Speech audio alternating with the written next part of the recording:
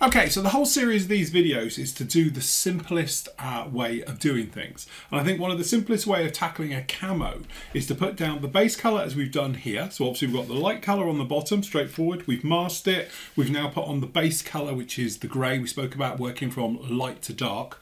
And then obviously you've got to put the camo on. So you've got a few options out there. First of all, you can buy straightforward stickers that basically go on, stick them onto your model, very easy. You just put them down and then obviously you just spray your green on and away you go. Now I've used these and I use them a lot on 72nd scale because I think it works really, really well. And if you want to see that particular build, pop over and have a look at the Armour Hobbies Hurricane, which we used the mask set for, and it turned out, I think, absolutely spectacular. First time I've used them on a small scale and it just works. And it's so straightforward and easy, no problem at all.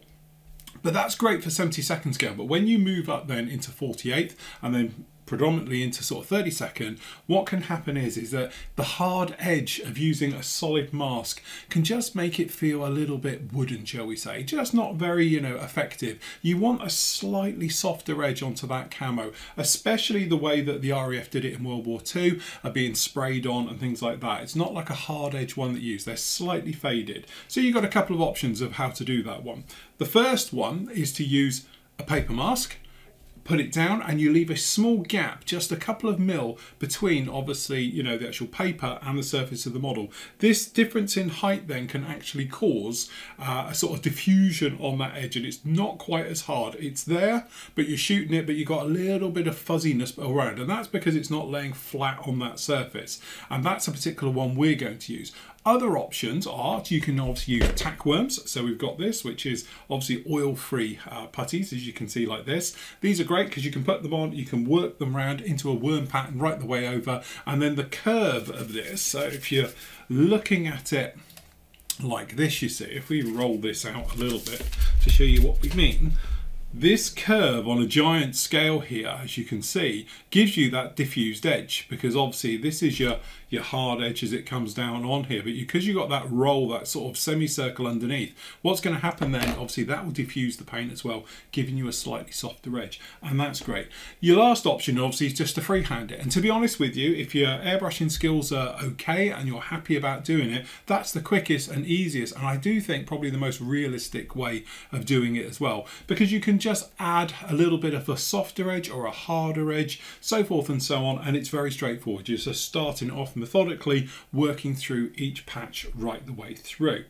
But for us, what we're going to do is we're going to show you how to somewhat cheat, do it on the cheap and everything else. So what I've done is I've taken the instructions, and this is our color callouts just down on here, as you can see, no problem at all, and it's the basic camo pattern that we've come to expect on Spitfires. Okay, so what I've done then is we've blown it all up by 230%. So I've just popped this in the old printer, scanner copier, and we've just blown it up by 230%. So although it's not an exact science on here, you can see now that we've got these patterns, which then we can just cut these out and we can stick them onto the model, and away we go. Another option is obviously we can put tape over this, 40mm tape, and then draw around it, cut them out and do it. And if you want to see how I use that particular technique, have a look at the Vulcan build, because when we did the Vulcan, that's exactly what we did, because we did want a nice hard edge camo. This particular one, what we're going to do is going to cut this out. The trouble that we've got is, one is that this is two-dimensional, this is flat. That means it's not taking into account all the curves and having to curve it round onto this. So we are going to have to sort of make adjustments and allowances for it, and we might even have to pop in and do a little bit of masking work and tidy up as round. Because again, this is on a two-dimensional surface, so around up here, for instance, up over the top of the cowling, it's just saying it just goes round. Well, it doesn't, it's not as straightforward as that, because obviously it needs to curve and go over the front and everything else. So the other thing as well is that we have got for the sides here a 1:1 scale job of it in here, so that fits perfectly down on here for what we'll be doing on this one. Unfortunately though, for the top view, not quite as straightforward, so what we've had to do is make it up. So down in here you can see we've got the wing section, we've got the tail section. So if we just pop these in here, so as you can see, this will go in just down in here, somewhat like that, I think it is. There we go. And then we've got the other wing section on here, so that is going to fit somewhat just like that again. And then last up here, we've got the actual top of it, if you like, and then this little guy will come down and is going to go over it just like that, and then that gives us a 1-to-1 scale representation of the Spitfire just like that again, so we can mask up. So tops of the wings, very straightforward, very easy. So all we're going to do here is we're going to draw and then cut out this paper template. So we know we only want this green section in here, and we want the green section underneath the roundel. Now my copier for some reason didn't take into account, because we did it in black and white, the actual roundel, but we can see where it is, and our roundel is going to go over the top of that, so we don't have to worry. The other thing as well is obviously we can just take and cut the paper here, and then obviously we can cut the paper here, because we just need this green section in the middle is what we're going to paint. So we just need both halves of it, so we can do that. Same on the edge here, so we can just cut. So we don't actually have to take out all of this in one. This one on this side is a little bit more. Let me just look at it in the normal way, as you can see down on here. So down in here it's a little bit more complex because we've got this bar of it coming up. But again, what we're looking to do is use the masking for the actual grey. So we can come in here, we know how this line basically goes. If I can find my pen, there we go. So this little guy here is just going to run around like that. Underneath there again, and then this one in here, if I remember rightly, I've got to remember how this sort of goes. It sort of goes around in here like this, and then we'll see it'll join up underneath there. So again, this is how this one's going to work down in here. So we just need to sort of allocate them in. So what we can actually do is this grey section here, for instance, we can just cut this out and then we'll stick it straight down on top of the wing. That's no problem at all. And then what we can do is we can either use a little bit of tack, we're using a bit of tape, sorry, and we can literally just fold it back on itself. So you have a little bit like this. And then obviously we just rotate this over and make a little tube. There's a little bit of a bounciness, stick it underneath there, and then hopefully it's enough just to keep it slightly above. Or we can actually use tack. So we got here, and we can make up little donuts or sausages or little balls, just put the piece onto it and then go across. Again, it's not an exact science, but it works. It's one of these ones that actually, it sounds more complicated than it actually is. So what I'm going to do is going to cut some of these shapes out, get them all ready. Again, we can do it down in here for the tail. So we've got this tail one as well, so we can actually just cut this one out completely, pop it on. This one here, same thing, pop it on as well, so that's done. And what we're also going to do is we're not going to attempt to cover this all in paperwork and spray it in one. We're going to do it in sections. So what we can actually do is on here, on this tail for instance, we can just do the tails. Once they're done, we can then move on to the next section. Perhaps we'll do the fuselage. Once those are done, we can work on the wings, and then we can work on the side of the fuselage in bits. So I'm not going to try and do it all in one and then just spray it all in one, because that's just going to be a hassle, and also for holding it and things like that as well. So what we're going to do is we're going to do this in sections and methodically work our way through. So as you can see, we've started and we've just popped these on. The great thing about this is you can actually follow the panel lines as they're actually on the kit as well. So you can really line this up, but it doesn't have to be an exact science. As you see, we've got them on here, and these are all just tacked into place down in here. Underneath here, to be honest, it's going to be just a normal one in there. So what we're planning on doing is spraying the back end and this one here. So we'll get this sprayed in as well, all right? So down in here, it basically is green up to this one, but we've got the little painted in area here already that's masked up, so we can unmask this afterwards. So it's just the green section up here, you're going to be green in here, and again, they're all done in there. We've just got this one to go on here. So this guy butts right up against the actual tail itself, and then it's just going to sit in there like that. So again, we're just going to grab a couple of bits of these, and you only need tiny bits. We're not trying to make this stand off by, you know, a couple of mil. We just want it to be very fine. So we're just grabbing a little bit like this. So as you can see, it's not very much down onto this, and then obviously this can come along. And we're just using the panel lines as a guide, as you can see. So our one on here, it's just this outer edge we're going to be spraying obviously in here, and that is it. But you can see how you can use the original ones in there, but again, it's only a guide, but it is a nice way of sort of showing it and everything else. So what happens, what we're going to do is, the reason for doing that bit is because we can spray that bit without coming near here, and then what we'll do is around here we'll just do this edge in here, so that's fine. We'll do down in there, and we can do in here, and we might just put a little bit just on this edge just so it's in, and then obviously the next bit will be on the other side because the next grey band will come up on here. So again, it's just one of those sort of areas, but it's easier to work that back area, let it dry because you can hold the wings. So you can get in there, spray those areas, no problem at all, have a look at it, okay, unmask it, check it. If you're happy, good to go, you can move on to the next areas. Instead of perhaps unmasking it, you've got loads of little fixes. So this way you can fix everything on the fly as we make our way round on this one. So that is what we are left with cut out on that side, because obviously we've nicked the bit of the tail, we've nicked the bar in the middle, and again, always overcut too far.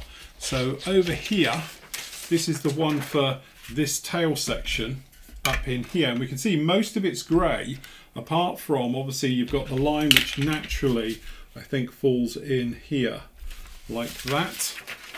So again, this is one of those areas where you can say, right, okay, well look, we can do that because if we cut that in there, we can put that section in, which will then protect that area and we'll be good to go. So what we'll do is we will say, right, okay, so we can run to this line in here because we haven't got anything to worry about in there because we've sort of used it. So let's just cut that off. Okay.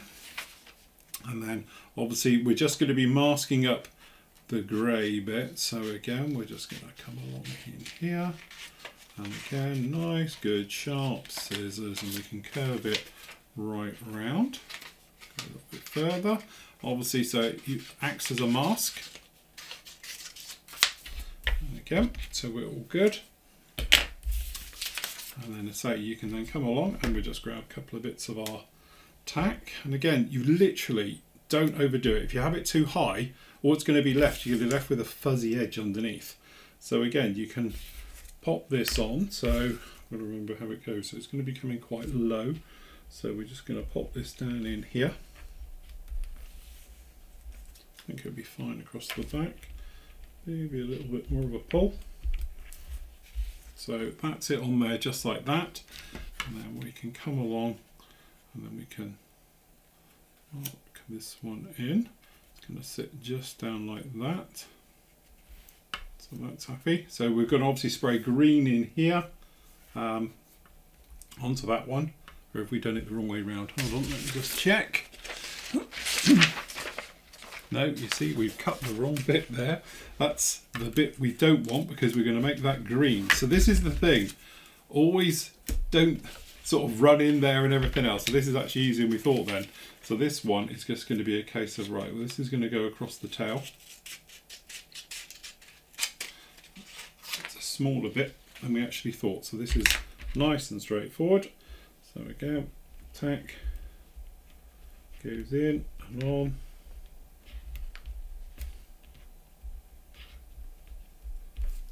I must admit I could do with some newer tack because this one's a bit iffy. And then again, just going to place that down and in. So that's going to run it just straightforward down in there. So technically this area you might want to put something in. So the great thing about it, you can use tack. So if you want to mask off a very small little area like this, it's just as easy to pop in like this, a little bit of tack,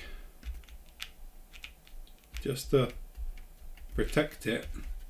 And then there we go, we're good to go. We're going to spray on the top here, and on this side we're going to be spraying on the bottom half. So that's pretty good. So what we're going to do, we're going to pop over to the spray bay, and we'll just spray this area here to here. And then obviously that'll be fine in there, good to go. And then we'll then do this side, we'll unmask it, make sure we're on the right plant. If we are, it's going to be a case of rinse and repeat the entire model. So for this particular one, the green we're going to use is the RAF Dark Green by AK. So your number for this one is RC286. I love this stuff. It sprays so nice. It's a gorgeous sort of satin finish. And it's very, very forgiving as well. So what we're going to do is, whoops, we're going to put a top on our colour, because otherwise we're going to tip it everywhere like we've just done. I forgot we hadn't got the top. Okay, so we just quickly give that a clean. Okay, where's my top? Yeah, that might help, stopping that flying out. Okay, so check our flow, that's all pretty good. So when you're spraying this type of thing, you don't want to be flooding it or anything else like that. It just wants to be a straightforward pulse. So again, it's just going to be this thing of saying, right, okay, nice 90 degrees, very light. Again, we're not trying to flood it. We're just trying to put down a nice solid colour from the top. So just run each side.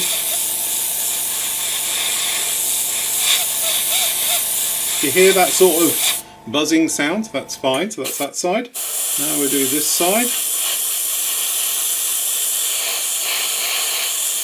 So again, 90 degrees, so you're coming straight in on top of it. You don't want to be coming in from the sides or any other angle, just right on top. Now we can do the tail. So again, same thing, straight on top. Gently build it up, not flooding it on or anything else like that. Just a nice, gentle build up. So that's all looking pretty good. Right, flip round to this side. Okay, and then just down in here. And the tail, same thing. Lightly, gently.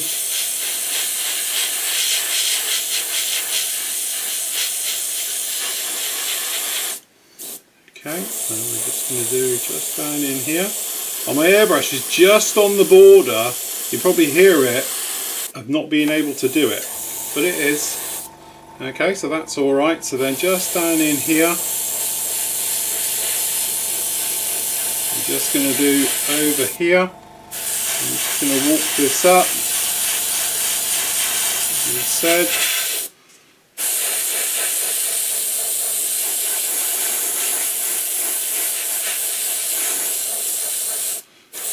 Okay, pretty happy of how that is. So what we're going to do, we'll pop back over to the bench, get the proper camera on it, and we'll see if it's worked.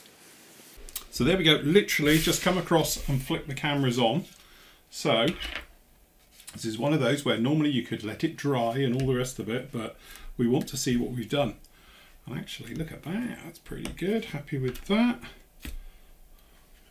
Okay, ping him off out the way.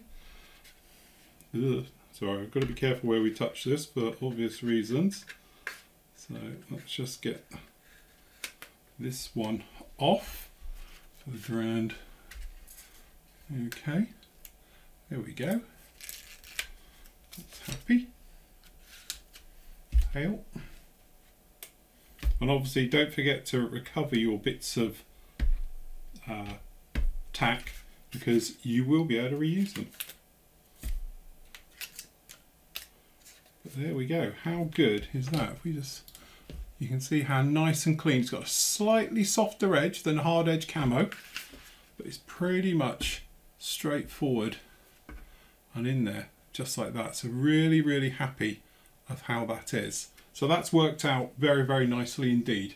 All right. So what we're going to do now is basically rinse and repeat for the entire thing. So just make sure you keep your tack as we were saying. So you just grab all your little bits, because you can reuse them many, many times. All you need to do is make sure we've got all of these back. If you pop these into a ball like this and then just squidge them all together, give them a run round, heat them up, you'll be good to go, straightforward again, and use them again. All right, so that's a nice thing to it. So there we go, happy of how that is. It's not going to take too long, especially when you get in a roll with it, and to be honest, the bits around the fuselage, the curves, are going to be the hardest one. So what we'll do is in a minute we'll do the other side, and then we'll just curve it round so it joins up. Pretty straightforward, no problem at all. All right, so we're going to carry on with it, get it all done, and then we'll have a good look.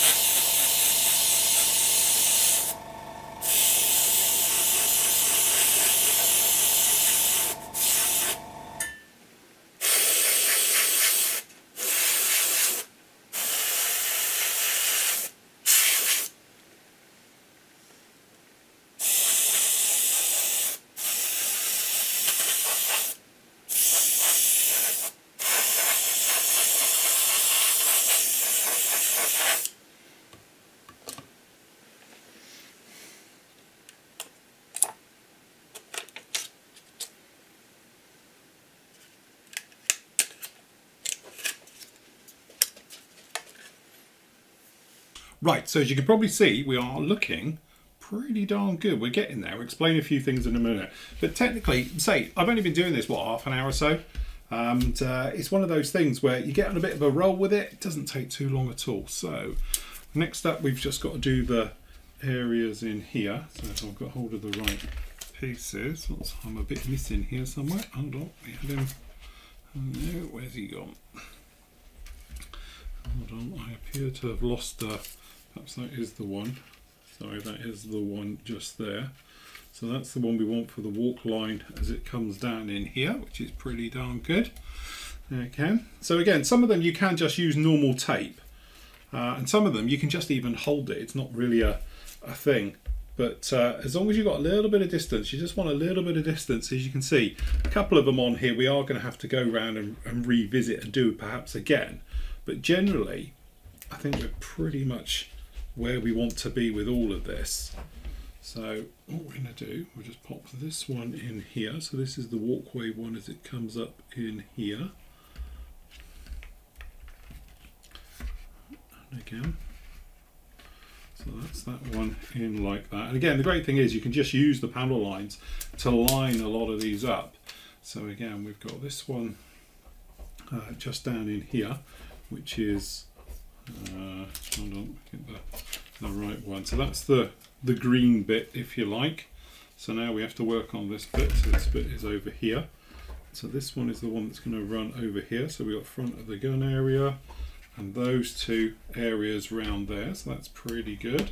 So I think one good one at the back. And as you say, once you get a bit of a feel for this, you can sort of speed it up a little bit and you're not being so careful or spreading it out and keeping it evens, because to be honest, you don't need to do that. Let's just pop that one down in there, and then what we can do is that we can just line these up. So again, we'll just pop that one there, working with our flaps, and in there. So again, you can check your scaling as it's just down in there, literally just like that. So that's actually looking quite good. So if we just switch over to here, okay, we'll just pop in here and we'll just blow these in now. So again, top, straight down, circles over where the join is. So you can just put that all in first. And you can work out a little bit and then shoot from the sort of side of the paper out, and then again straight down over these, so we get a nice crisp edge.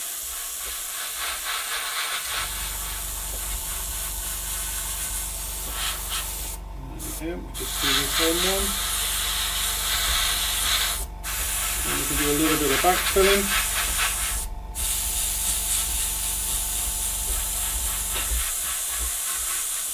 We're going to weather and we're going to do a little bit more work on this green, so it doesn't have to be the smoothest of smooth effects, but you want to make sure you've got good solid colour onto these. And this gun is going to be green.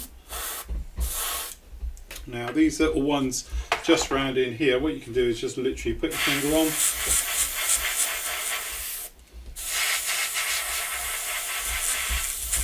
just to make sure they're all in like that. And then again, same with this one here.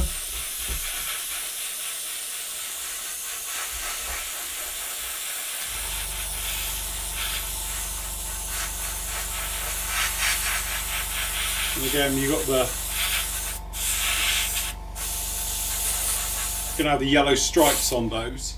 So that is literally it. So if we just come back to this one for the unmask, just to show that this isn't all a fluke. Again, so there we go, and then we can undo these. We can undo that. And there we have our Spitfire painted and done very nicely. Pretty darn good. So I'm quite happy with all of that. Now there's a couple of areas where it didn't quite join up, so you can use your bits like these, especially if you've got curves, to just put in little lumps and bumps as well if you wanted to, and just to tidy areas up. And like for instance down in here we have got a little bit of overspray, probably just see it. You could probably sand it away, but if you wanted to, you could take the original one, the green side bit, pop it down there, just put the grey back on. Simple as that. But there we go, that's probably the quickest and easiest way to do that, you know, for starting out. Again, there's lots of different techniques for doing it, but what we'll do is we'll unmask and we can have a proper look now to see exactly what we've got. So hopefully this will unmask nice and cleanly for us all. So we can just do these. So this is the underside ones coming away. Tape everywhere. Again, so that's all nice. Tail wheel area, and then in here, can't remember which side the join's on now. Must be on this side somewhere. There it is. So now we can just do the banding.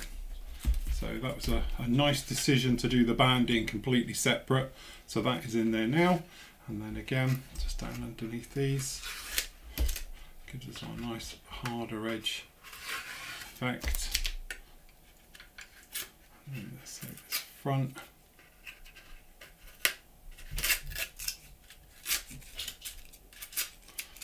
And right the way through. I am proper tangled up in this now, but you get the effect. Get it off. Okay, so that one, last bit. And there we have it. One painted Spitfire, all done. Nice camo work, pretty straightforward, nice and easy, nice basic job. So what that now is ready for is, if we can just find it, give it a little bit of colour. Down in here we've got the spinner, we've got the gear, we've got all the other parts now. So we can pop the spinner on, it will really help to bring it all to life. So there we go, there's our Spit, looking very much the part. And I think by the time we get in here, obviously next up for us would be those demarcation ones on the front, the yellow banding, things like that. A couple of little touch-ups, we get the exhaust in, decal in, that will really make this thing pop. But overall, I think for a quick, straightforward paint job like that, really, really happy.